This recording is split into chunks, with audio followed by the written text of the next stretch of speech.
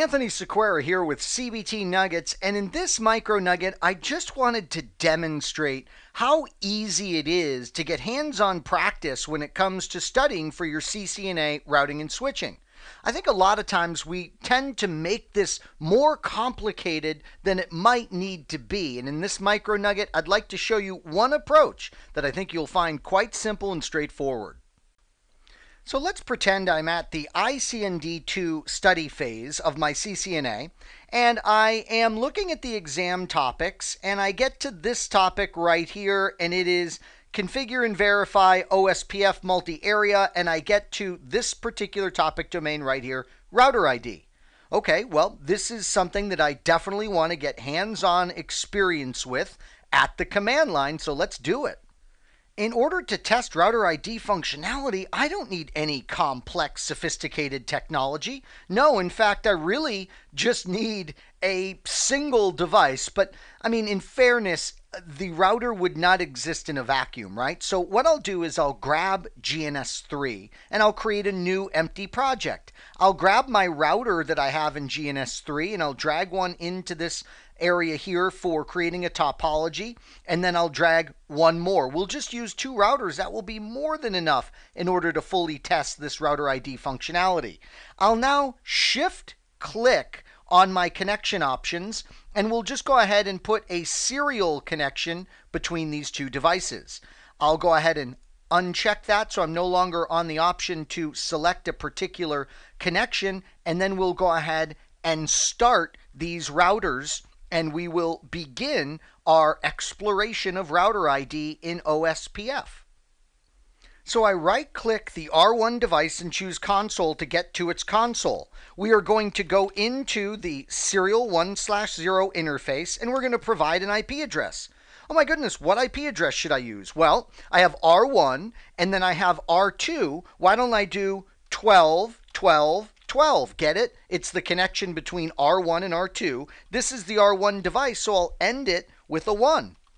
And then we'll use a 24-bit mask. We'll no-shut this particular serial interface. We're going to use HDLC by default, aren't we? So we don't have to do anything fancy as far as the serial interface goes. We can see this side is up. We'll go ahead and save our configuration because we may want to use this particular topology again.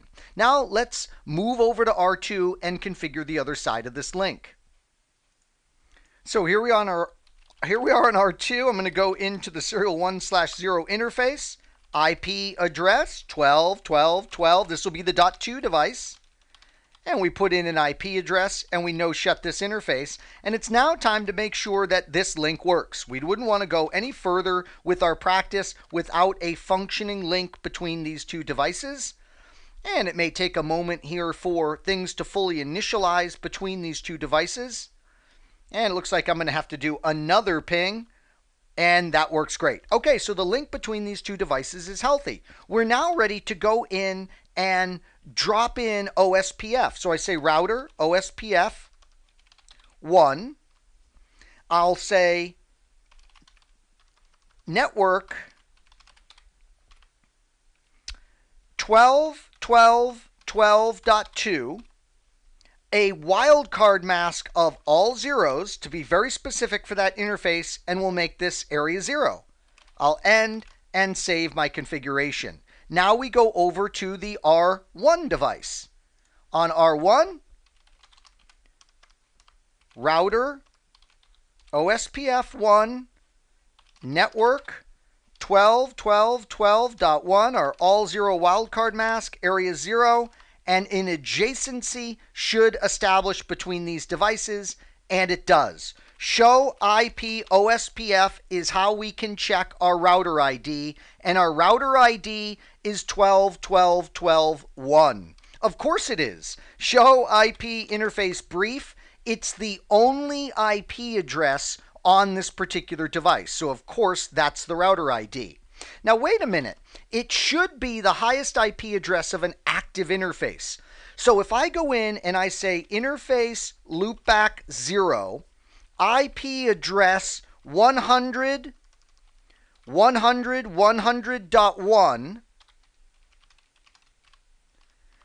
and say of course, no shut, but the loopback is already up, so no need to do that. So now show IP interface brief.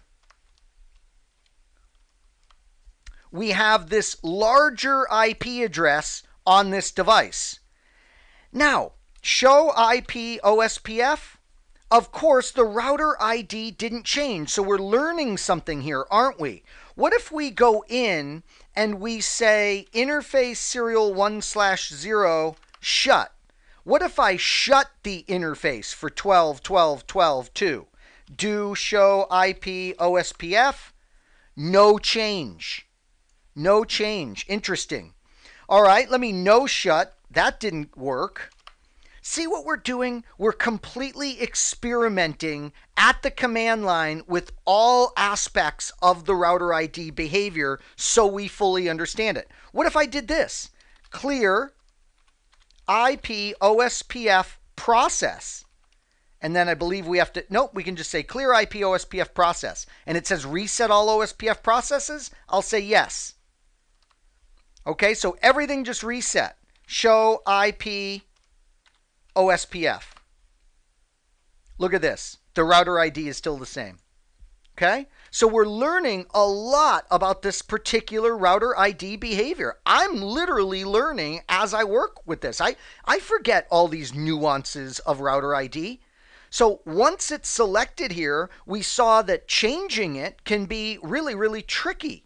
Let's do this. Let's reload this particular router. So I'll go ahead and type reload. I will save the configuration and I'll pause the video and we'll see what happens after a reload. Okay, we've reloaded the device. How about a show IP OSPF? Aha, that did it. So what we learned here is with the router ID, and we literally beat this up from a hands-on perspective in order to investigate it, we see that OSPF during its initialization, that's right, during its establishment on the device, will look at the interfaces and grab the highest IP address of an active interface.